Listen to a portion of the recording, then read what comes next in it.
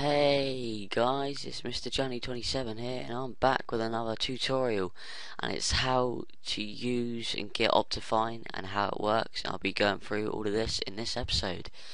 Um, so please look at the other videos I've got as well as this. So let's get into this. So I'm forcing update, so I'll go through step by step of what you've got to do, except from downloading it 'cause I've already got it, but I'll show you anyway.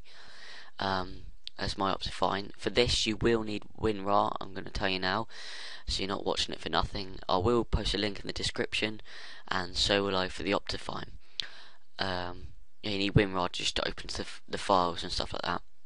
Right, so open your web browser, go on Optifine, click on the first one on Minecraft forums, and then go down and just click the one that's gonna download the one that's gonna suit your computer most. So let's smooth, multi-core, AA, light, and there's standard. I've got standard. So if it was for multi-core, you'll press download here and wait on AdFly. Don't press anything down here because they need to make money somehow, don't they? So you just wait here, and then when it says this, skip ad, go ahead and skip it and download it. Then put it somewhere that's convenient for you. Mine's on the desktop. Now go on your start bar and go on search and put %app data % and click on roaming.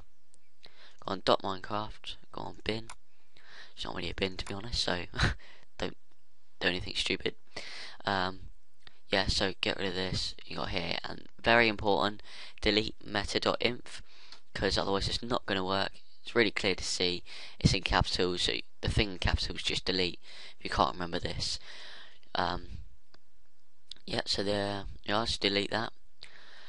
And now open up Optifine as well. Control A and copy everything into here. Make sure you do not put it in a folder, because otherwise it will muck it up. There'll be a little hassle getting it out of there. So now you can close that and open up Minecraft. Log in.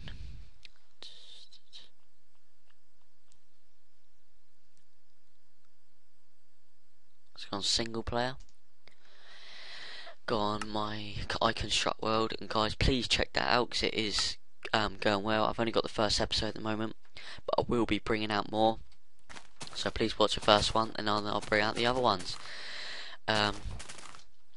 So now if you press escape and options and video settings, straight away you can see all these other settings in here, and now if you don't touch them, they're already suited to be faster for your FPS and stuff like that. So look, if you see fog fast, you probably turn it off from there. You go on other, you can turn the weather off, so it's only one weather to be honest. That's quite good. Got the render distance, got a little bar that you can change there. Same old ones here, you can get the texture pack straight from there. Mine's Doku Craft. So click back off that, and you can see all these things are going to help improve it. Some are the same ones, some are different, like the performance, chunk updates. That's quite good. Cause you want the least chunk updates, and you want the best FPS, to be honest. So yeah, that is the things it can do. It is useful because it's going to make it run faster and stuff. So please check out my other videos, guys, as well, other tutorials. And if you have any new tutorials you want me to do, post a comment, and I will look at it and I'll give it a bash, whatever you want me to. Please comment, rate, subscribe, all that shizzle, because it does help and I do appreciate it, guys. So thank you for watching, and I'll be back with my next tutorial and episodes later. I'll see you later.